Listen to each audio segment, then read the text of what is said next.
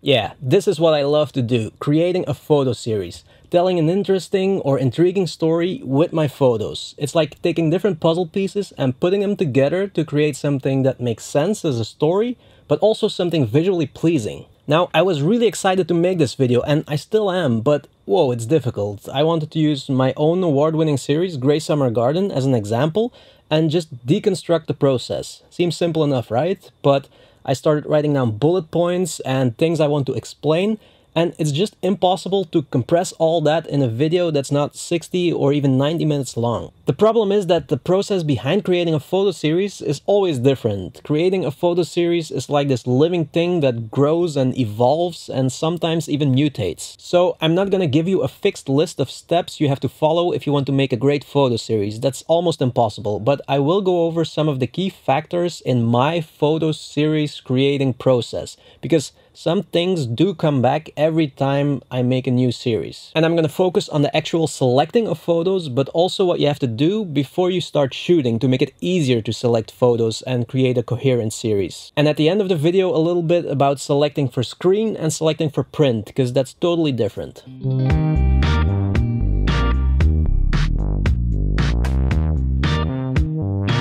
Okay, now before we start, I have divided this video into chapters, but they're not sequential steps you have to take to make a great photo series. Like I said, that's almost impossible. It's different for every project. Okay, let's just go for it, and I'll probably forget some things, but just ask me questions about specific details in the comments section. More than happy to help. I'll also put some timestamps in the description so it's easy to navigate, and we'll start with some things you have to do before you start shooting. My series Grey Summer Garden will be the main example throughout the video. Okay, let's go. You can find ideas everywhere. Ideas came to me when watching movies, documentaries, a simple sitcom, reading the newspaper or a magazine, walking in the streets, driving. An idea can pop up anywhere, anytime. But the thing is, this is already when you should start thinking about the photos you want to take. Start visualizing the project. Usually, I already have a vague idea of what I want the series to look like. Now, while a lot of ideas come out of nowhere, I also look for ideas. I search for them. I start browsing the internet with the purpose of finding an idea for a series. So I use Google to look for things that interest me, and I read articles, but also, and this works better for me, I look at the work of other photographers to see if there's an idea I can steal. Now, of course, I'm not gonna copy an idea, but by looking at a photo series, an idea might pop up. Or maybe you think, yeah, that's a really good series, but what if I tell the story from this angle? Or take an idea from a photographer in a random country and bring that to your own country, but just don't copy it. But I can't stress this enough, if you want to be a good photographer, you need to look at the work of other photographers and take little pieces to develop your own style. That's totally fine.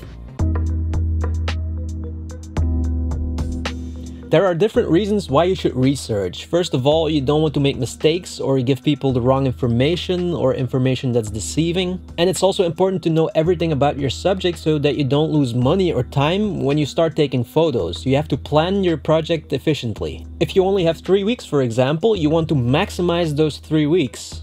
You don't want to find out all of a sudden that a location is not accessible to the public. But research is also important for the selection process. You have to know what kind of images you're going to need to tell the story. When I'm researching, that vague idea that I had in the beginning starts to become more clear, and I basically start taking photos in my head. So study your topic or your subject, magazines, books, the internet. Usually I spent weeks researching after I came up with an idea, and the idea also becomes more concrete once you start learning more about the topic or the subject. And sometimes even you come to the conclusion that this project is not for you. It's impossible for you to do financially or because you don't have enough time. And the most important thing is that a project constantly evolves and grows. The story might change, or at least the angle of the story, and you always get new ideas while working on the project. So researching is not just a step, it's an ongoing process during the whole project.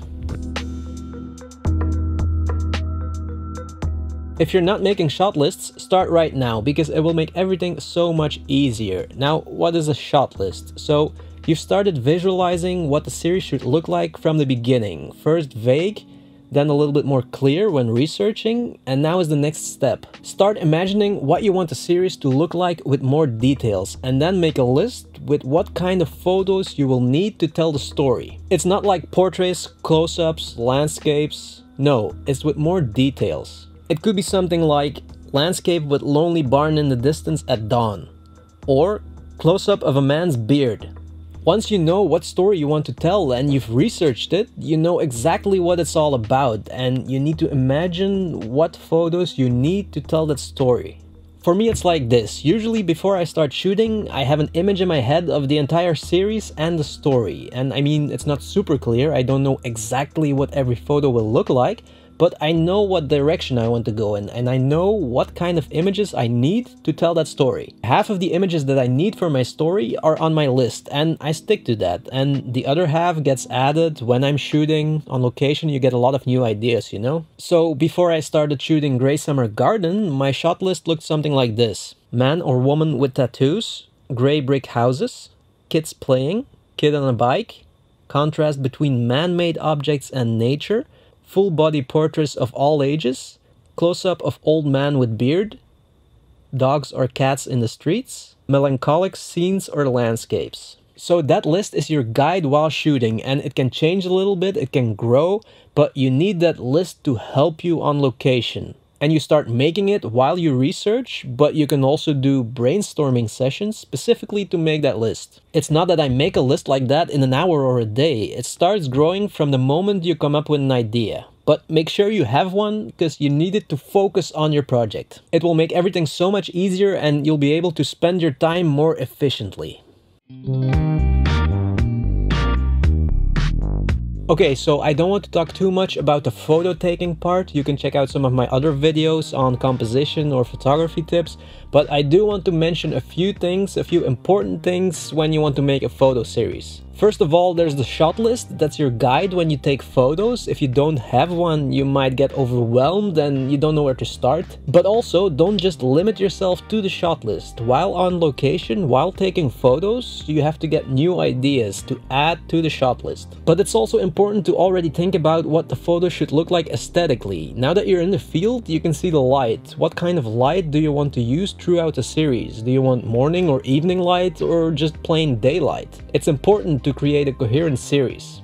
Also, the composition of your photos. Do you want them to be dynamic or static? Also really important to create a coherent series. Now, all those things depend on what you want the story to feel like, and the more you know before you start shooting, the easier it is. But trust me, while in the field, you get new ideas, and that's when you really start to feel the story. And finally, taking photos for a photo series is a long process, and usually the longer the better.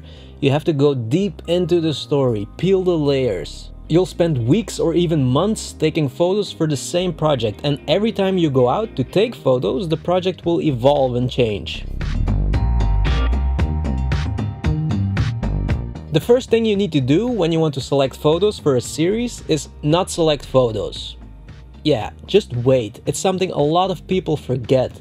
When you select the photos on the same day or a few days after you shot them, you're still emotionally connected to the photos or to the experiences while shooting the photos. Just wait a few weeks before you start selecting and looking at your photos again, and then you can see them with fresh eyes and a fresh mind. That's really important for the story. That's why it can also help to let someone else look at your photos, because they can see different things, things that you might have forgotten or that you didn't think of.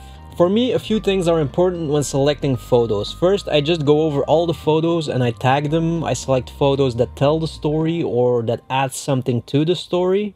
It all has to make sense, but also, all the photos have to work together as a series. Now, what I mean is that you can select all the best photos and they all work separately, but zoom out and look at all of them together and they might not work together. It's difficult to explain, but I'll try to give you a few examples. So you've selected all the photos that you want to use in your story, and now you're putting them together to make the series. Now first, you need to know that there's a difference between a fixed timeline story and a non-fixed timeline story.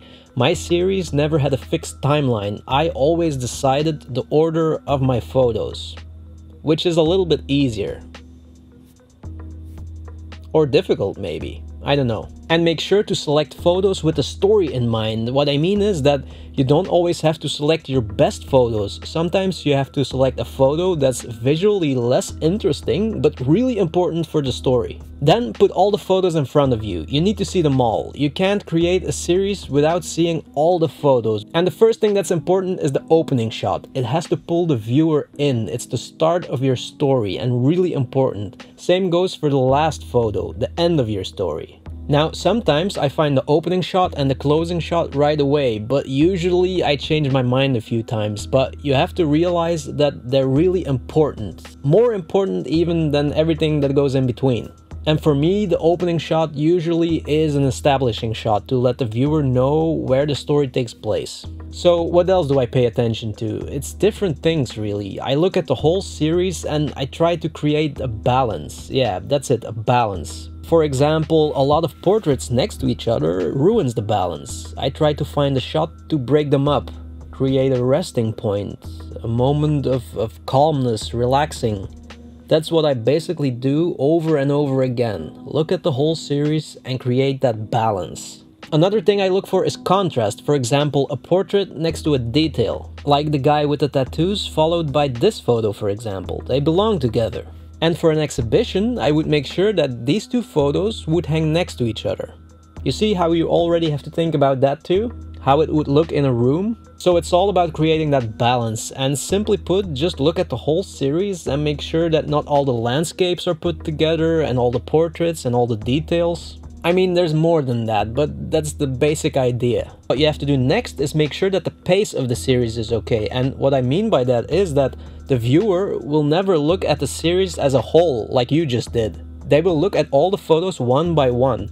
So you have to start looking from the beginning to the end, one by one, and see if the pace is okay. Do you have enough resting points? Do you have enough exciting parts? Do you want a boring photo at number 6, or do you want a boring photo at number 5? Yeah, it's really difficult to explain because it's such a personal process, I guess. I hope it makes sense. And you also have to eliminate photos and add photos. You're gonna have to decide how many photos you want in the story without ruining it. The bottom line is that you have to create a series that tells the story like you want it, but also a series that's visually pleasing with a nice pace.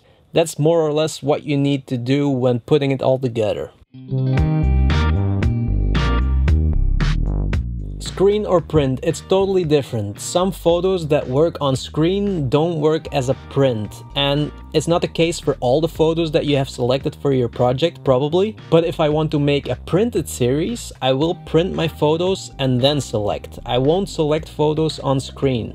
A screen emits light and it's a different medium, so you have to treat it like that. Now, when I select for screen for my website, for example, it's pretty similar to what I showed you before. I put all the photos together in Photoshop or something like that. The process is the same, but the result might be slightly different.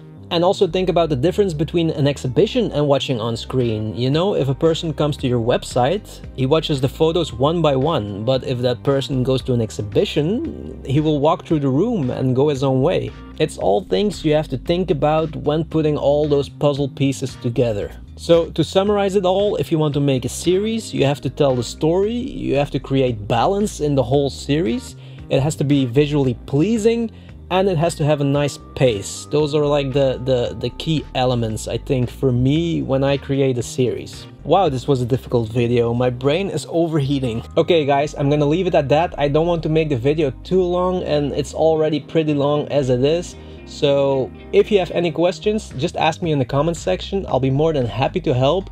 And I know that all this is a little bit abstract sometimes, but that's because it's such a personal process, you know? Yeah, so thank you so much for watching and see you in the next video.